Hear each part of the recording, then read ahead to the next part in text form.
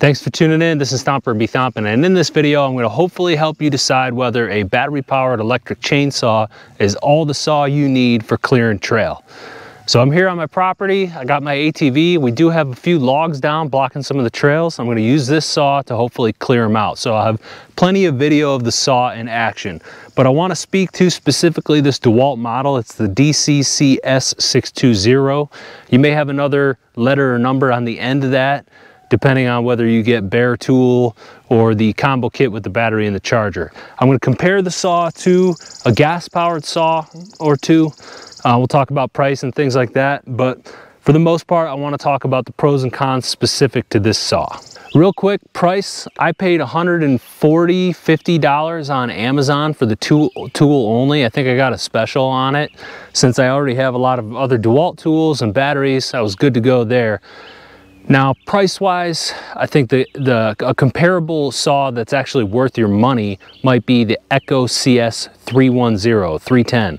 That saw is similar in bar length, although you can go up to a 16-inch bar, and it puts out pretty similar power too, maybe a little bit more, but price-wise, those two are right in the same ballpark with each other. So one of the really cool things about these chainsaws is that you can use whatever batteries you have laying around for it. So if you've already got Dewalt tools, Milwaukee, whatever, Ryobi, just buy the saw for that battery line. So this uses Dewalt's 20 volt batteries, even though they're just 18 volt like everybody else. It's just a marketing scheme.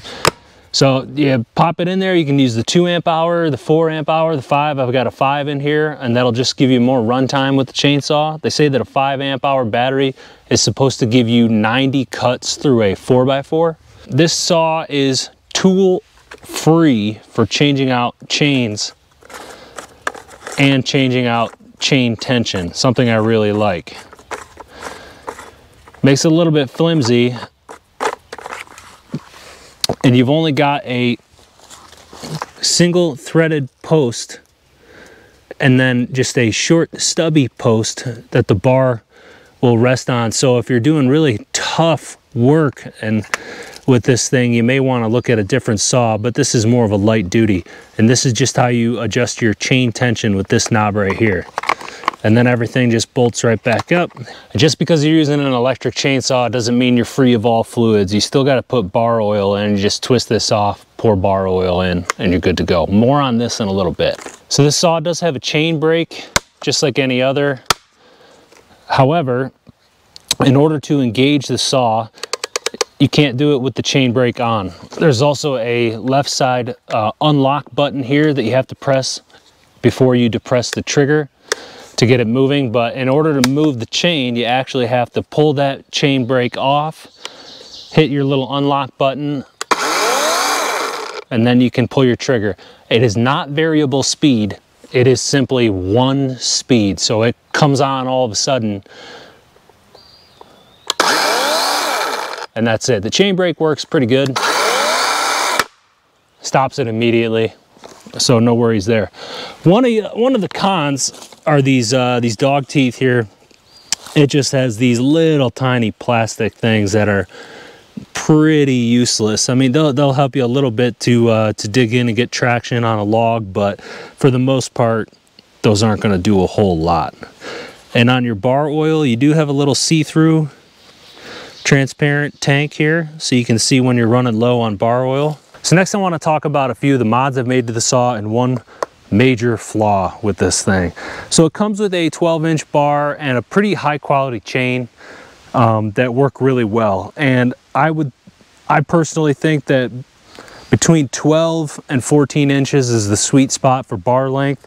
I upgraded to an Oregon bar, 14 inches, and a matching chain for this bar. So that's been really good for me so far. And the last significant mod I made was inside this oil reservoir for the bar oil. When you twist this thing off, it has a tiny little tether on it which keeps it from running away on you. So you just twist it off, let it hang, and you can fill up your bar oil. But you can see, here, let me pop this off real quick. Well, you can see up towards the top, I've got a tiny little O-ring on here. This little cap does not come with an O-ring. So from the factory, this little filler cap leaks like a sieve when you've got bar oil inside of this thing. If you store it standing up, it's going to leave a pool of bar oil all over the place. So I constantly have to store mine like this with the filler cap pointing up. That alleviates all leakage issues. However, even with the O-ring that I put on there, I just went and got like a little small multi-pack from Home Depot, and I picked one that was tight on it. I think it's like about 5/8 or 3/4, something like that. But even with that O-ring, I stored it overnight standing up like this, and it still had a small pool of oil. So if you've got a transport bag or a hard case, you've got to put all your batteries in bags. I put my bar oil in a bag. I put my extra batteries and chains inside of a bag because I don't want this thing leaking oil all over the batteries. Huge design flaw that Dewalt has to figure out. And in fact, it is so bad because it still leaks even with an O-ring in there that I would almost say look elsewhere at a different saw solely based on that. Search the internet. Everybody's having this problem. So I do have a regular gas-powered chainsaw for more serious work that I do around here, and something that I need to rely on, because one of the other issues with battery electric chainsaws and power tools in general is that you can't really have them out in the elements. So if it's raining or even like a light mist or a drizzle, well, I'm probably not going to use this battery powered saw unless I can keep it inside the bag and just bring it out when I need it. Additionally, in the extreme heat, these things can crap out on you, basically. I had a Dewalt trimmer, a weed eater, that I was using, and I was doing the sidewalk, doing the curb, and the electric motor just burnt up on me. So it was a hot summer day. I was using a couple batteries, going through them, and the electric motor just died. So that's something to consider with these battery electric saws. These gas-powered saws from a decent brand like Echo, I know there's Steels, Husqvarna's. Echo's a pretty good brand at a pretty affordable price. I've had good luck with them so far. But there's some features on these gas-powered saws that are just far superior. First of all, these dog teeth, or these bucking teeth, they call them. These are much sharper. They're steel. They actually have a really sharp point on them. You've got two studs that are holding the bar on, and swapping out chains is really easy. Doing a tension, where is it, right here, for the Echoes right here, it's changing up your chain tension is really simple. This thing has been bulletproof reliable for me.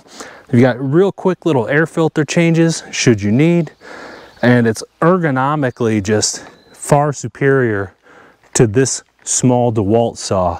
The Dewalt's not bad by any means, but this is just better. Lastly, one of the more important things that I didn't realize until I used a battery electric saw is having a variable speed trigger. So you can start a cut and just get the chain moving a little bit before you then sink it in. It's just nice to have that variable speed. With the electric saw, it's all or nothing. And this CS400 is approximately $300 to $350, depending on where you're buying it from and whether there's a sale or not. But Echo's CS310, very similar in price to this one, but it has much more of the better features that you find on the gas saw. So I'm going to do a couple quick little cuts on this log just to show you the cutting speed difference. Both of the chains are nice and sharp, and my gas saw is already warmed up, something you don't have to worry about with these at all. However, the gas saw is, I just found out, pretty close to being out of gas, so it could bog down on us mid-cut, but hopefully we'll make at least one. So here is the electric saw first.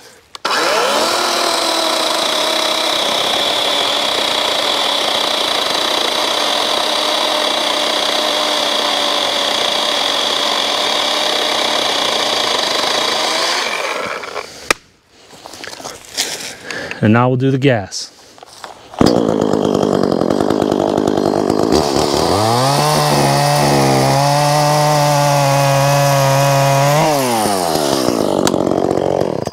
So a lot faster with the gas chainsaw, but the electric saw still did it pretty fast.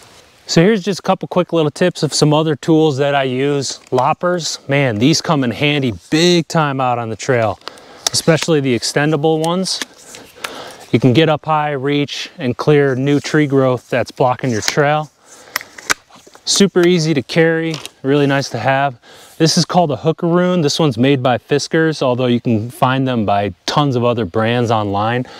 Really, so this, I think this type of a tool was originally designed to pick up firewood without having to bend over. But what I use this tool most for is just putting it into a log like this out on the trail and dragging it.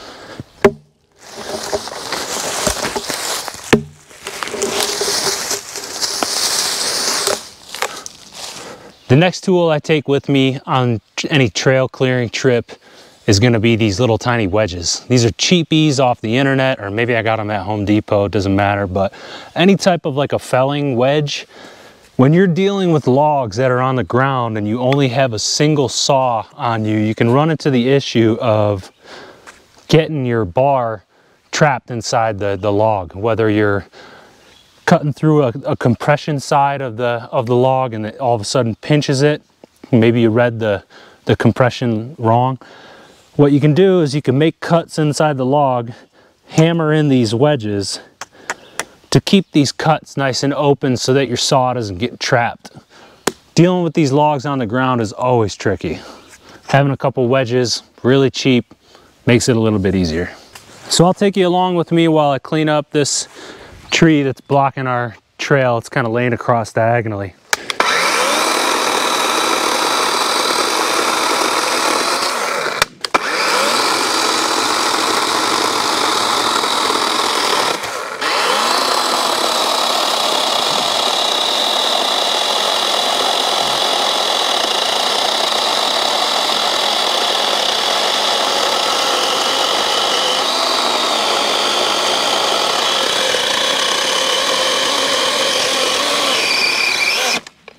Starting to pinch the saw a little bit right here.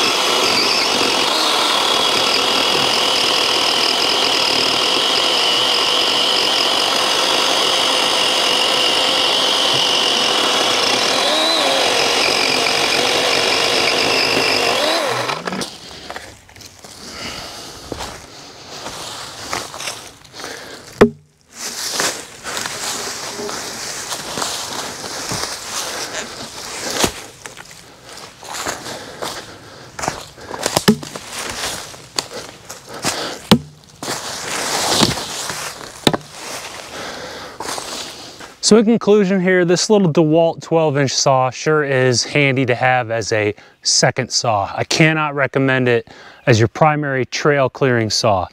If you're in a very dry climate, maybe this is a more suitable option because you don't really have to worry about the elements too much, moisture affecting the battery and everything. But as an alternative, there are many other electric saws out there if you're interested in going that route, but I would highly recommend the Echo CS310. Very similar in price. You can put a 16-inch bar on it versus this 14, which is probably maxing out this saw's capability. And it's gonna cut a lot faster, and it's gonna be just as messy, quite frankly, because of this simple little oil plug O-ring issue where it leaks like a sieve. So, I cannot recommend it as a primary, but if you are looking for a small little around the house, quick little trail clearing saw, this Dewalt's a good go.